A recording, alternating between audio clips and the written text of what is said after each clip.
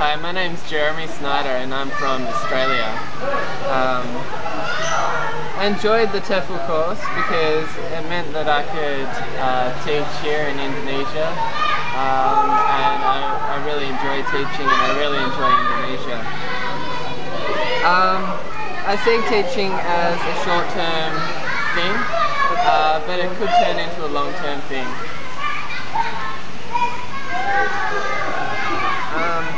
My big no in the classroom would be doing activities that are fun but don't have any content.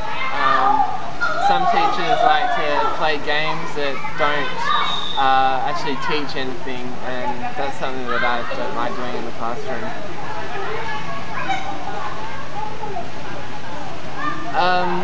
Students are keen to learn, and that's something that I'm keen to do as well. I've always really enjoyed learning, and so I think that if I make the lessons fun, then they can enjoy the learning process as well.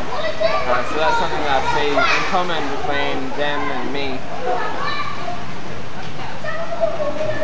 What places do I want to see? I want to see a lot of the world, actually. Done a bit of Europe and a bit of America. I've only done a little bit of Asia, but there's so many places in the world to see.